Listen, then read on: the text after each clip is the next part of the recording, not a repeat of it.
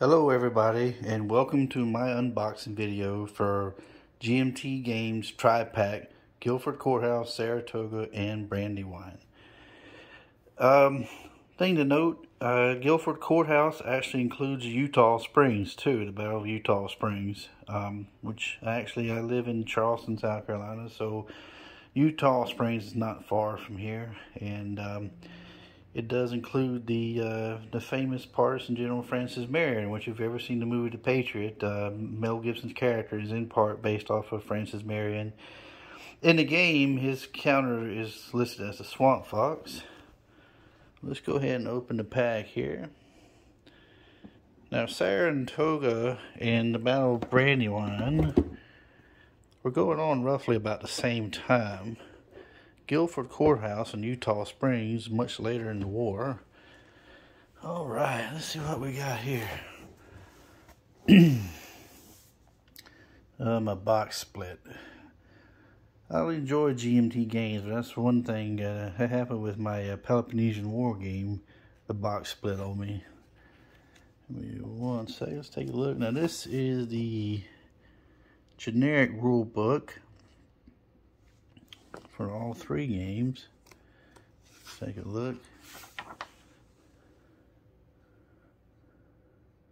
Got some really nice color graphics in the rule book. This is always big. Sequence of play. Alright, let's see what else we got in here. Alrighty.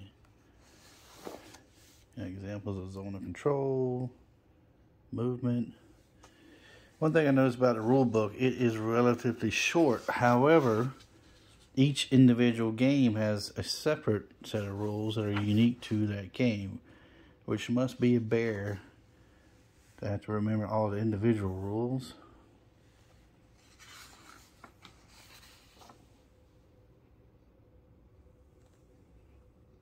Let's see. Alrighty, let's see what else we got in here.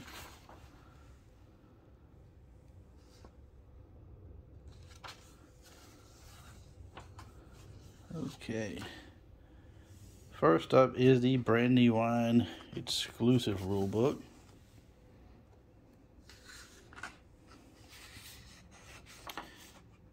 Brandywine, of course, when the British Army crossed the river to get to Philadelphia upstream, surprising George Washington. I'm surprised that Brandywine and Germantown weren't in a pack together. Those battles are always synonymous with each other.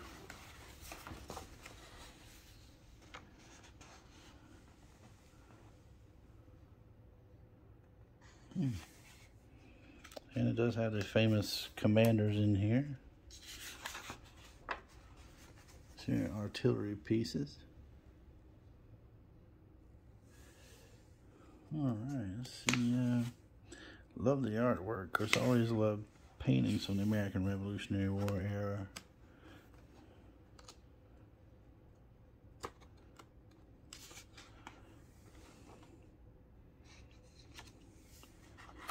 Alright, let's see what's the next one here. Saratoga. General Gates, Benedict Arnold, trapping old, let's see, Burgoyne.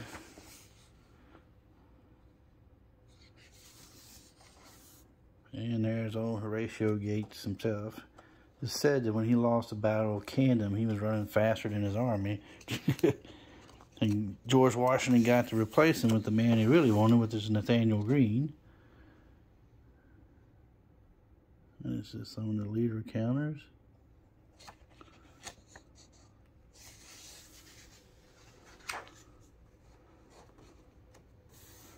Victory conditions. Okay. Alrighty, this is my favorite here. Guilford Courthouse in Eutaw Springs.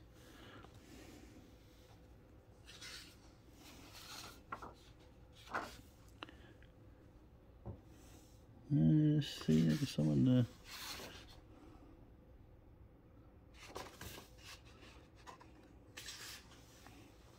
there he goes.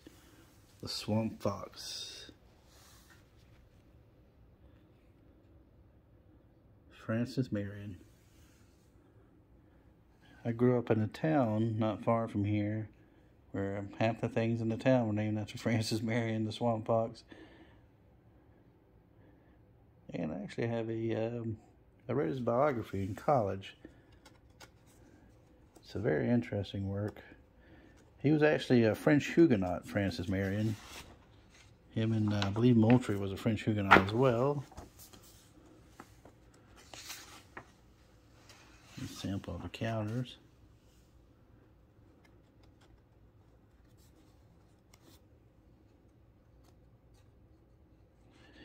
If you're looking for a biography of Francis Marion, and this is a great read.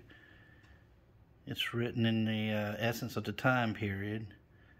It's an old biography. It's been around for a while by Robert Bass, but it's a great read. You run into characters like Light Horse Harry Lee, which is of course General Lee's, Robert E. Lee's father, estranged father, I guess you could say. The Gamecock, Thomas Sumter, which I didn't see him in the Eutaw Springs or the, I think he had retired by that point, by Guilford Courthouse in Eutaw Springs. That's Nathaniel Green. His famous quote, "We fight, get beat, rise, and fight again." Awesome quote. Let's see.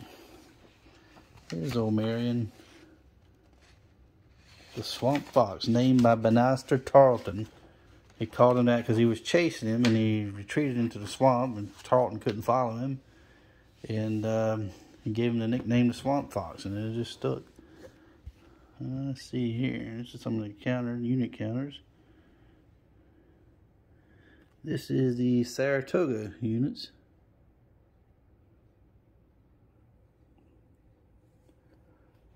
Alright. Take a look.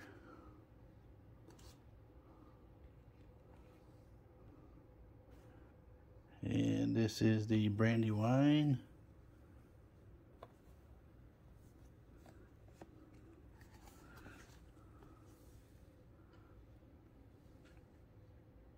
These are your Hessians, some of your leaders. General Howe. Oh, GW, see if he's in here. Sullivan. That was a controversial general during the Revolutionary War. I think it might have been John Adams who wished that the first shot at the Battle of New York could have killed Sullivan, but there's George Washington. And the Marquis de Lafayette. Another favorite character from the Revolutionary War.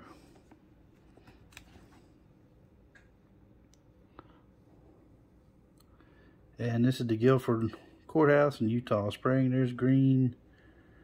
Let's see, they got some of the other famous characters. There's Light Horse Harry Lee. And old Bannister Tarleton. Now in the Mel Gibson movie, they renamed him Tavington, because they kind of merged some of the stories together between Thomas Sumter, Francis Marion, and Andrew Pickens. Let's see.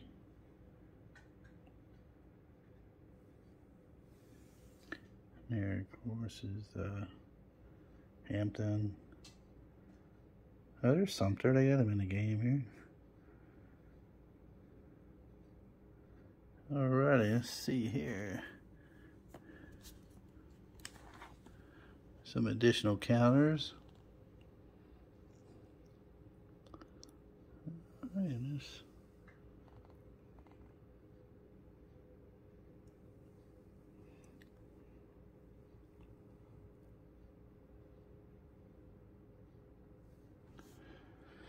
Alrighty. Let's see. This is your reinforcement replacement sheets here. Some of the different charts. you know anything about GMT Games, they do have some charts on them. Of course, the back side, and I imagine this opens up.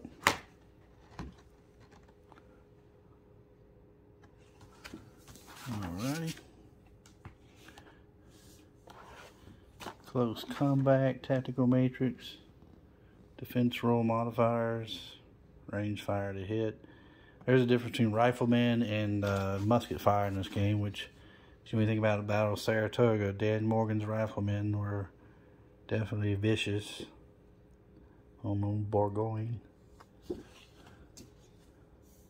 This is also Brandywine. See, the back is also that's the Brandywine, and let's see the terrain effects.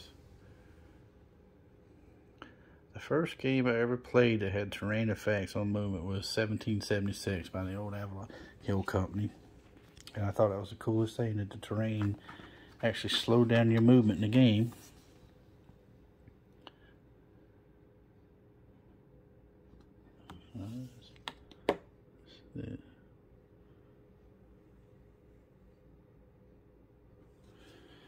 Alrighty. Okay, let's see.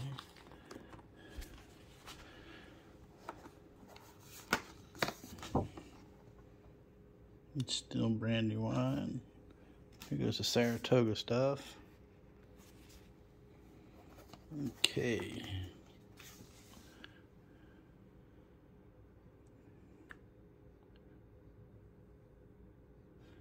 The battle that brought the French into the Revolutionary War, Saratoga. Okay, let's see. This is also a Saratoga chart. I'm assuming it's one for each side to use. Player aid. Same thing on both charts here. And of course, Guilford Courthouse, Eutaw Springs.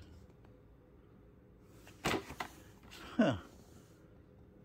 Well, I recognize a lot of these names, especially Santee.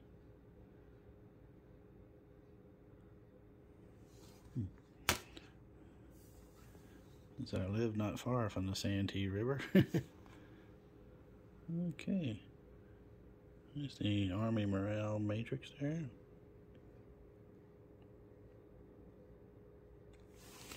Alright, of course, is always the fun part, the maps. I'm going to open these up right quick. Okay, I got the first map open. And it is Eutaw Springs on one side and Guilford Courthouse on the other. It's a game turn track, terrain. We got the Santee River here. We'll back up so you can see the whole map.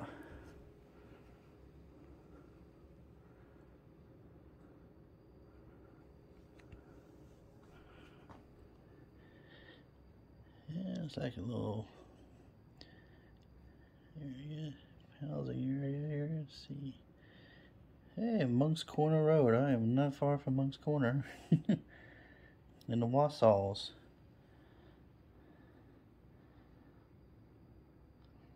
Alright. And of course, the Santee Swamp. I imagine Marion's coming out of there. Let's flip this over and check out the Guilford Courthouse.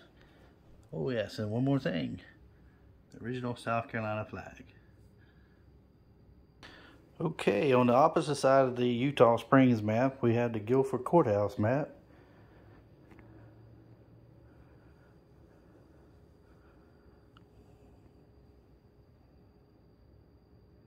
Army morale.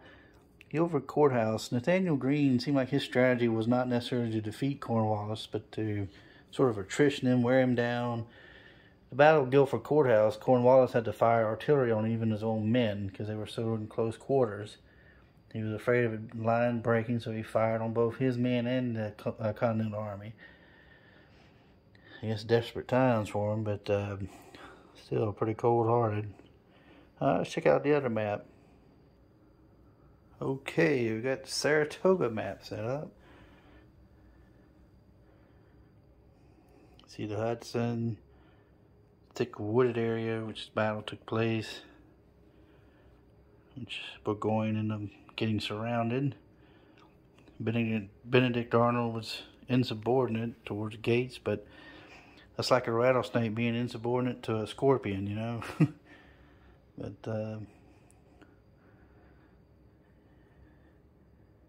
anyway, this is this map. We're gonna flip it over and check out the Brandywine, which kind of excited. I always, like I said, I might get the Germantown one, but that, and I think the Monmouth one is the one I really want as well. Monmouth is one of my favorites, just because how George Washington dismissed Charles Lee. It's one of the most colorful scenes in the American Revolution. So. Alright, on the flip side of the Saratoga map, we had the Brandywine map. I'm actually looking at it from the wrong way here, but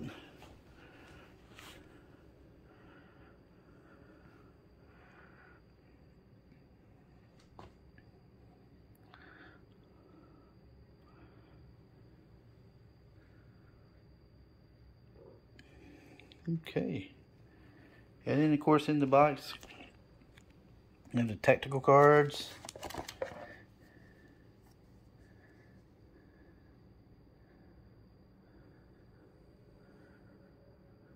Okay.